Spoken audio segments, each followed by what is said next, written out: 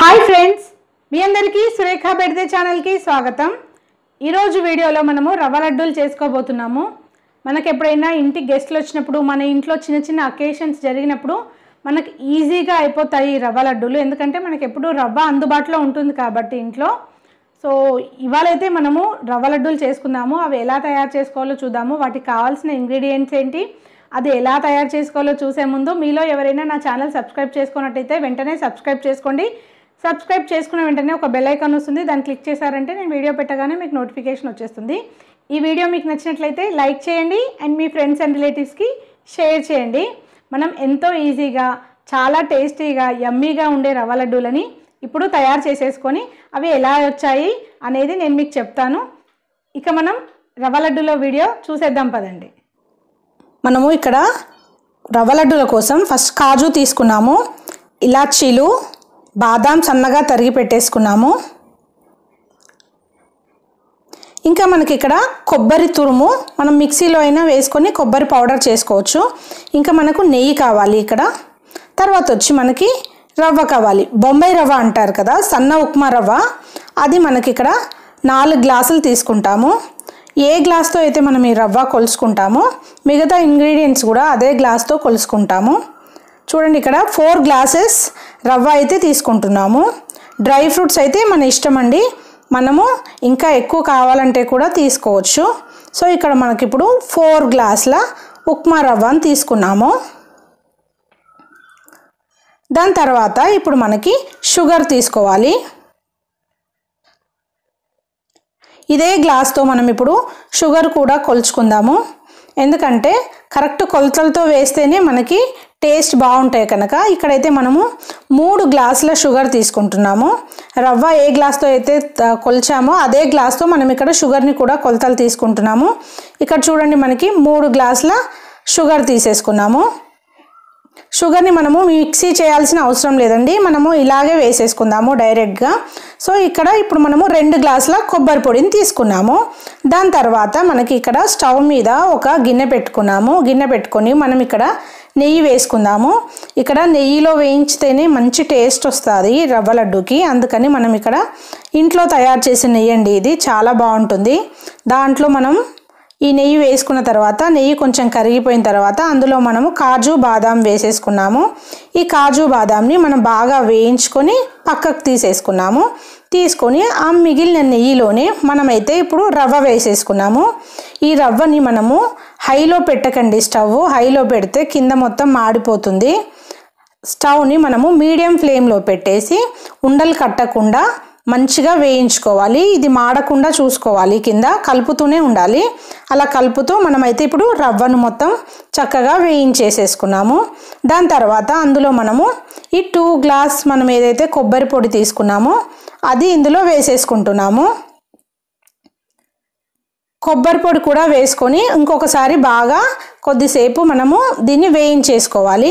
ఇది కొబ్బరి పొడి అండ్ రవ్వను కొద్దిసేపు మనం బాగా కలుపుకుంటూ ఉండాలి. ఇది కూడా మనము మీడియం ఫ్లేమ్లోనే కొద్దిసేపు కలుపుకుంటే ఇది కూడా రెండు మనకి కొబ్బరి పొడి ఇంకా రవ్వ మంచిగా కలిసిపోయి చక్కగా మనకి ఇక్కడ ఇవి మంచిగా ఫ్రై అయిపోతున్నాయి. చూడండి, ఇట్లా మనము ఈ నెయ్యిలోనే మనము రవ్వను వేయించుకున్నాము. దాని తర్వాత ఇక్కడైతే మనము కొబ్బరి పొడి కూడా వేసుకొని మంచిగా వేయించేసుకుంటున్నాము. మనకు ఇది వేయించే వరకే టైం పడుతుంది, ఆ తర్వాత ఫాస్ట్గా అయిపోతాయి ఈ లడ్డూలు. కొంచెం వేయించడానికే టైం కొంచెం పడుతుంది అనమాట, అంతకుమించి ఇంకా ఇక్కడ టైం పట్టదు. ఈ లడ్డూలకి మనకి చాలా ఫాస్ట్గా అయిపోతాయి, చాలా టేస్ట్గా ఉంటాయి. ఇప్పుడు ఇది రెడీ అయిపోయిందండి మనకు. దీంట్లో మనము ఇందాక కొలిసి పెట్టుకున్నాం కదా షుగర్ని ఇందులో వేసేసుకుందాము. షుగర్ వేసుకున్న తర్వాత మనకు కొంచెం షుగర్ తీసి పక్కన పెట్టుకున్నాము, ఎందుకంటే మనం ఇలాచీ పౌడర్ చేసుకోవడానికి ఆ షుగర్ వాడుకుంటాము. ఇప్పుడు చూడండి, మనం ఈ షుగర్ కలిపిన తర్వాత మనము వెంటనే ఇక్కడైతే స్టవ్ ఆఫ్ చేసేసుకుందాము. ఎందుకంటే షుగర్ కరగడం స్టార్ట్ అయిందంటే మనకి ఇదంతా పాకంలాగా అయిపోతుంది. అందుకని మనం స్టవ్ ఆఫ్ చేసేసుకున్నాము. ఆఫ్ చేసేసుకొని ఇప్పుడు ఆ షుగర్ వేసిన తర్వాత అందులో మనం కాజు బాదం వేసుకున్నాము వేయించింది. ఇంకా మనం ఇక్కడ వచ్చేసి ఇలాచీ పౌడర్, కొంచెం షుగర్ మిగిలిచ్చాం కదా, చెప్పాను కదా, అందులోనే మనము ఇలాచీ వేసేసి చక్కగా ఇలా ఫైన్ పౌడర్ చేసుకొని ఇందులో వేసేసుకున్నాము. ఇవన్నీ మనం మంచిగా కలిపేసుకుంటున్నాము. మనం షుగర్ వేయగానే కింద స్టవ్ అయితే ఆఫ్ చేసేసుకున్నాము. ఇప్పుడు ఇదంతా చక్కగా రెడీ అయిపోయింది చూడండి. ఇప్పుడు దీన్ని మనము లడ్డూలు కట్టుకోవడానికి 2 గిన్నెల్లోకి దీన్ని వేసుకున్నాము. వేసుకున్న తర్వాత మనకు ఇక్కడ కాచి చల్లార్చిన పాలు ఉన్నాయి. ఈ కాచి చల్లార్చిన పాలను కొద్ది కొద్దిగా మనం జల్లుకుంటూ ఇక్కడ మనము లడ్డూలను కడుతున్నాము.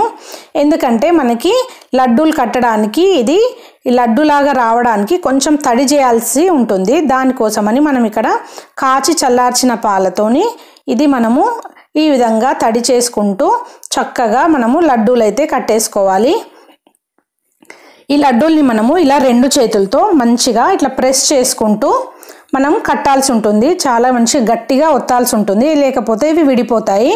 ఇలా మనం చేసి పెట్టుకున్నప్పుడు ఇవి కొంచెం మెత్తగానే ఉంటాయి, కానీ తర్వాత మాత్రం ఇవి చక్కగా కొంచెం ఆరిపోయిన తర్వాత మంచిగా వచ్చేస్తాయి. నోట్లో వేసుకుంటే కరిగిపోయేలాగా ఉంటాయండి ఈ లడ్డూలు. చూడండి ఈ రకంగా ఇప్పుడు నేనైతే మొత్తం లడ్డూలని కట్టేసుకొని ఒక ప్లేట్లో అయితే పెట్టేసుకుంటున్నాను. మీరందరూ ఇది తప్పకుండా ట్రై చేయండి. మన ఇంట్లో బర్త్డే ఫంక్షన్స్ కానీ మనం ఎక్కడికైనా బయటికి వెళ్తున్నప్పుడు కానీ తీసుకెళ్ళడానికి ఇవి చాలా బాగుంటాయి. ఏవైనా చిన్న చిన్న గెట్ టుగెదర్స్కి కూడా ఇవన్నీ చాలా బాగుంటాయి. ఇప్పుడంటే నేను ఈ విధంగా మొత్తం లడ్డూలన్నీ కట్టేసేసుకున్నాను. చూడండి ఇవి ఒక 2 అవర్స్ తర్వాత అయితే మంచిగా మనకైతే ఇవి ఆరిపోయి నోట్లో వేసుకోగానే చాలా సాఫ్ట్గా ఉంటాయి. మీ అందరికీ ఈ వీడియో బాగా నచ్చిందని అనుకుంటున్నాను. మీరందరూ తప్పకుండా ట్రై చేసి అవి ఎలా వచ్చాయి అనేది నాకు కామెంట్ రూపంలో తెలియచేయండి. ఈ వీడియో మీకు నచ్చినట్లయితే లైక్ చేయండి అండ్ మీ ఫ్రెండ్స్ అండ్ రిలేటివ్స్కి షేర్ చేయండి. ఈ వీడియో కింద సబ్స్క్రైబ్ బటన్ ఉంటుంది. సబ్స్క్రైబ్ చేసుకుని వాళ్ళు వెంటనే సబ్స్క్రైబ్ చేసుకోండి. ఇంకొక మంచి వీడియోతో మళ్ళీ కలుసుకుందాము. అప్పటి వరకు టాటా, బాయ్ బాయ్.